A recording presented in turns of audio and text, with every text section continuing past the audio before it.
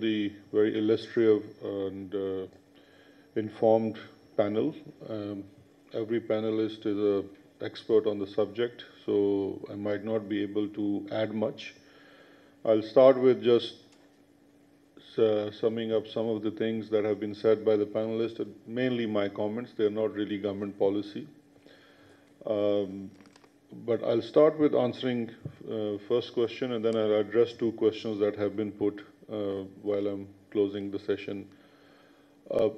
Pakistan overall is an over-legislated country. Every time that any new government has come, because legislation sells politically, we go on and we legislate more, not taking stock of what has already been legislated. A lot of executive function is performed through secondary legislation, which is in forms of directives, SROs, rules, because sometimes there are legislations, but no rules have been formed, so the legislation cannot take effect and be implemented. And same is the issue with e-tendering, because for e-tendering you do need, as rightly said, you don't need new legislation. You need execution of what is existing. And for execution, sometimes directives are more than enough. I'll give you an example of European Union experience. What European Union has brought in all the European countries is the EU directives. And EU directives are secondary legislation, not primary legislation, and they're directly implemented. So once Britain goes out of EU, what they will get rid of is all EU directives, which are very cumbersome, and they have to be fully implemented. Just for example, access to building of disabled in UK, there is no law. It is through EU directives, which actually sets out in detail the ramp size, the width and height and everything else. So these things are to be done through the secondary legislation, and that is actually much more speedier. Because once you talk about legislation, it's a process of a year. You go to first house, the second house, opposition, and that is a broader thing. But if you have a framework available, you can work with the secondary legislation. I think broadly speaking about the concept of today's discussion, for my mind, we need to have clarity of concept, what the two things that we're talking about. One is governance, second is accountability. First, governance in today's age is not ruling, it is service delivery. Because every, I think we should put it this way. In a democratic government, if you're not delivering, you're out. Sometimes sooner in, unstable governments, but the key is service delivery. And for that, the access to information is most important. Participation of citizens is most important. Checking if citizens are satisfied or not, if the government is in right direction or not. So that link with citizen is fundamental for the governance. And also for decision making as well, because today is an age of informed decision making. You cannot make informed decision without having the data. And data is collected through different means, and it has become easier and more transparent with use of more technology. And that is the part with governance. When we come to accountability, accountability to my mind is basically twofold. First is accountability of the decision making. So for governance, which is service delivery, whatever government does, if it is being implemented rightly or not, that is the accountability that comes through the accountability of those actions. And the fundamental tool that in modern democracy that we have is right to information.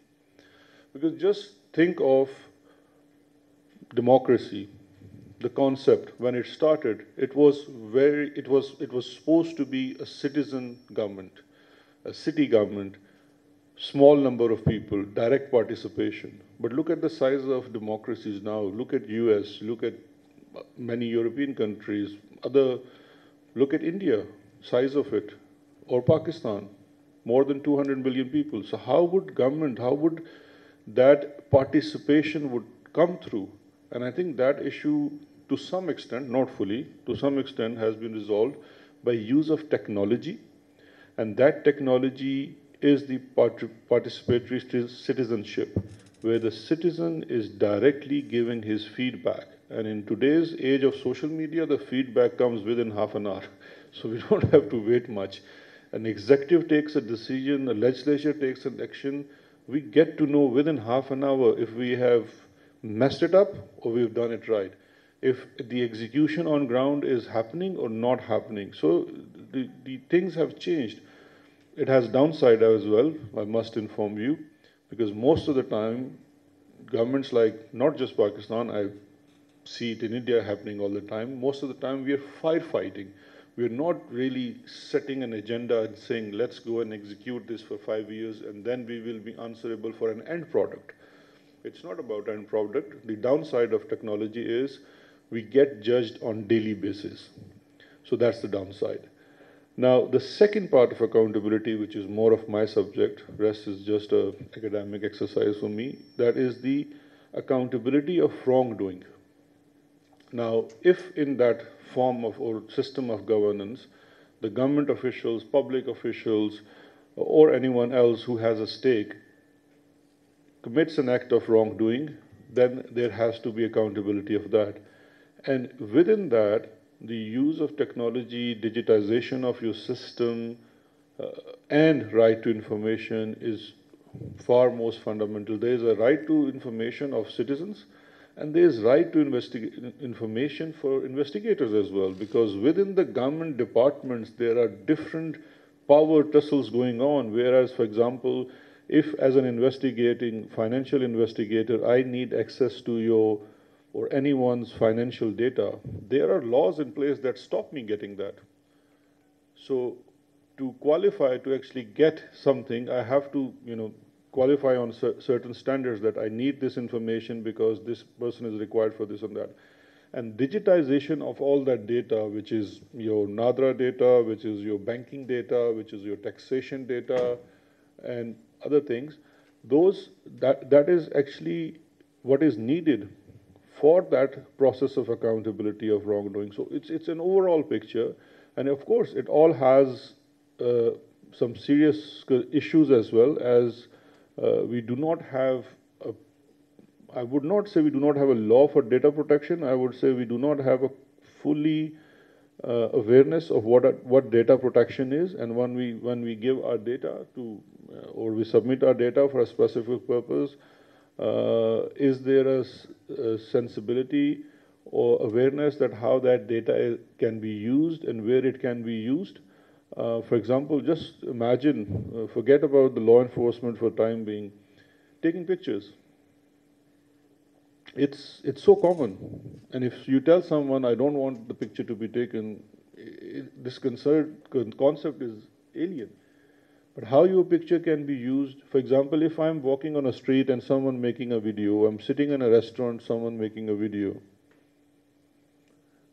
As a public official, you can't say much because then this comes about, okay, you're not very transparent.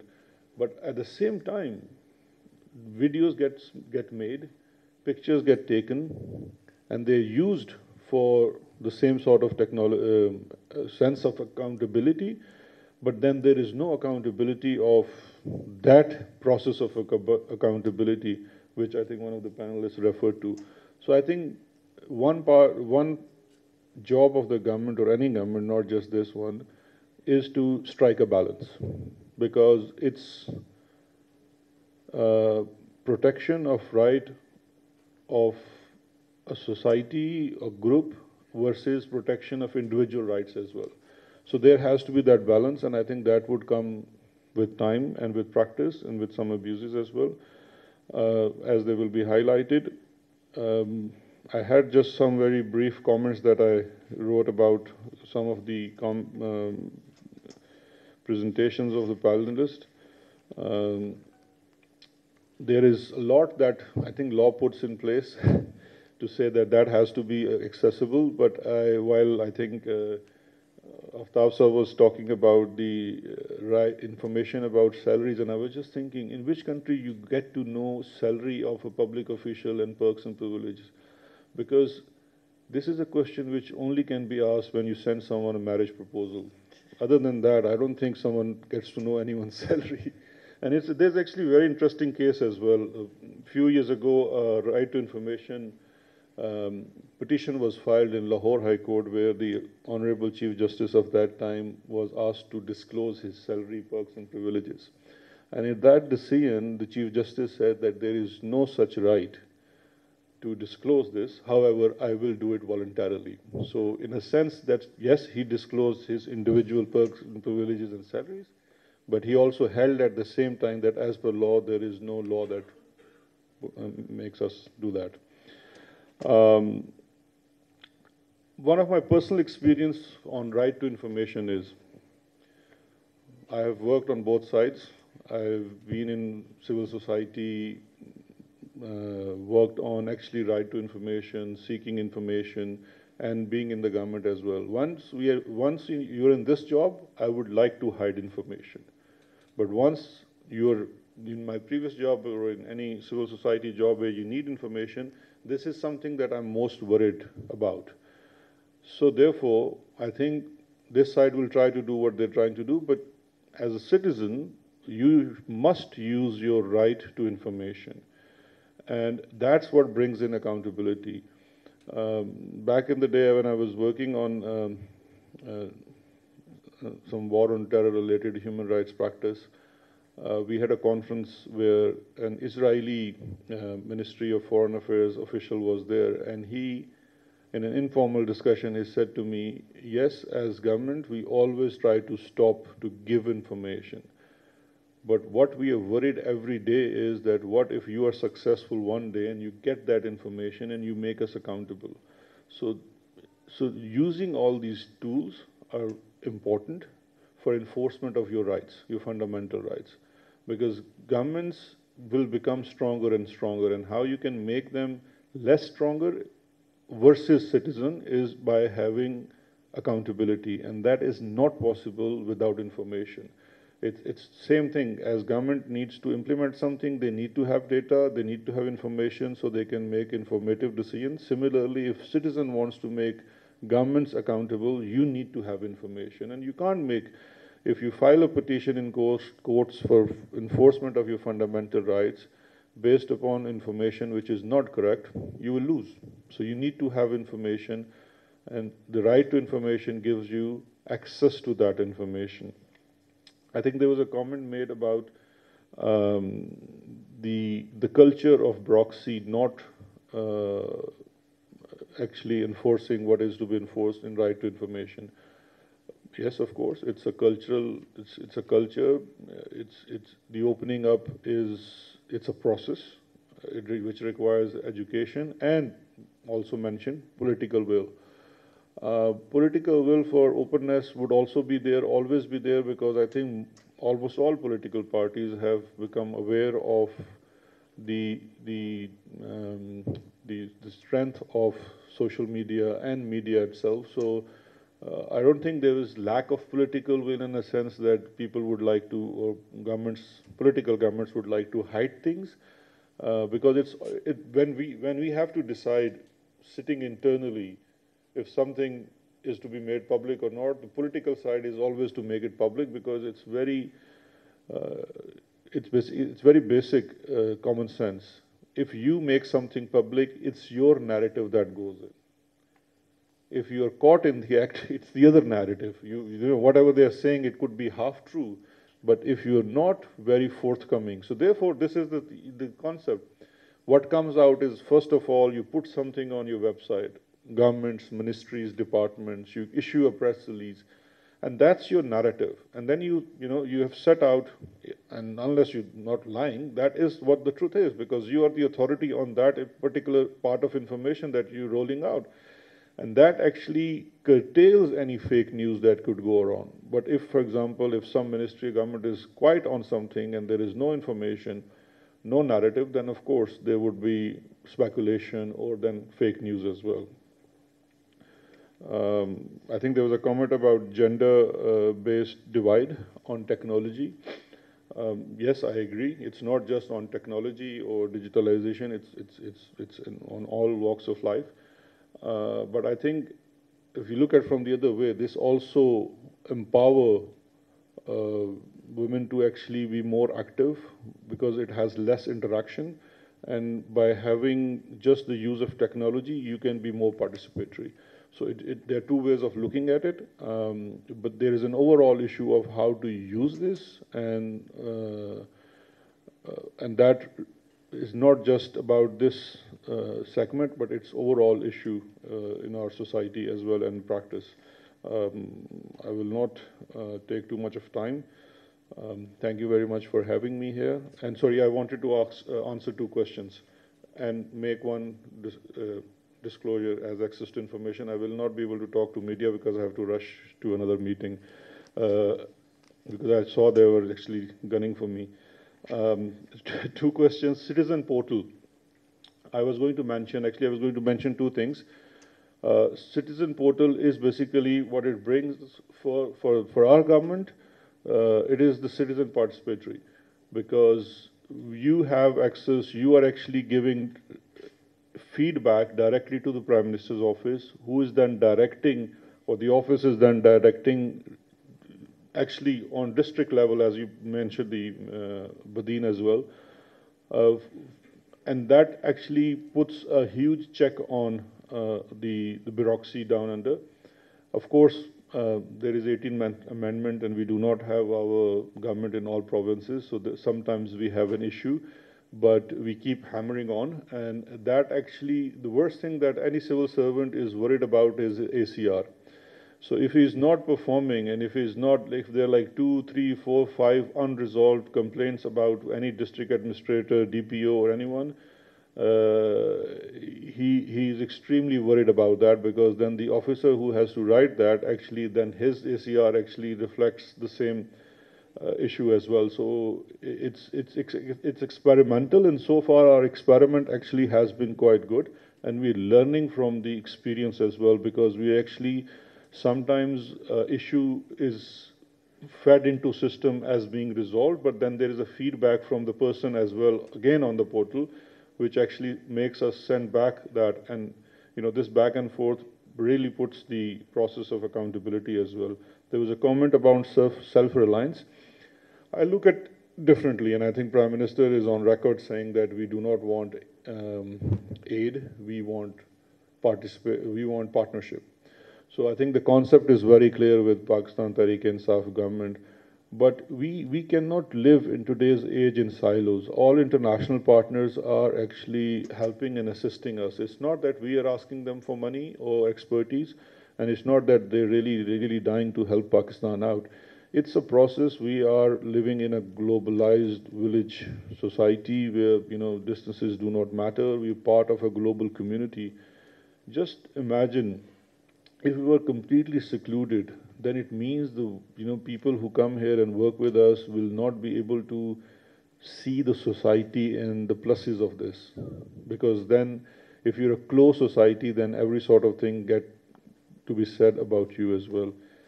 Cabinet minute confidentiality, it's a serious issue, but unfortunately it is in law. That cabinet minutes are secret, and the law... Even the decisions in the rules of business. Sir, can you let him finish, decisions are announced, but I would refer you to the rules of business. Please listen to me.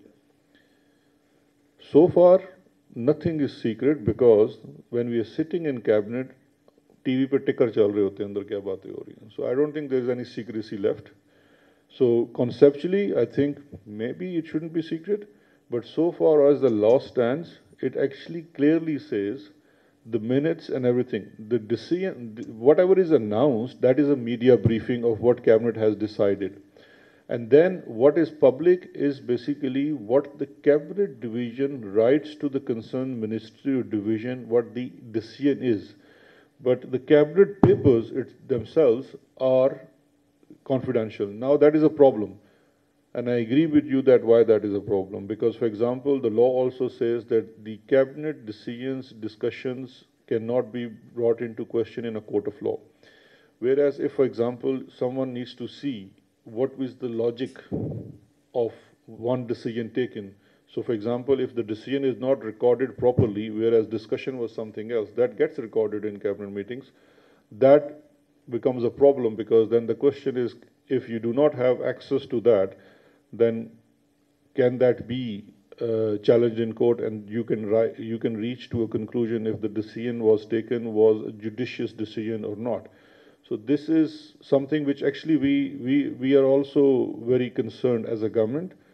Prime Minister has said that we need to look into this rule, that why this is confidential, because anyways everything gets leaked. So this is something, yes, but it is in the law so far. So, but anyways, thank you very much, and I think I learned a lot from today's discussion. Thank you so much for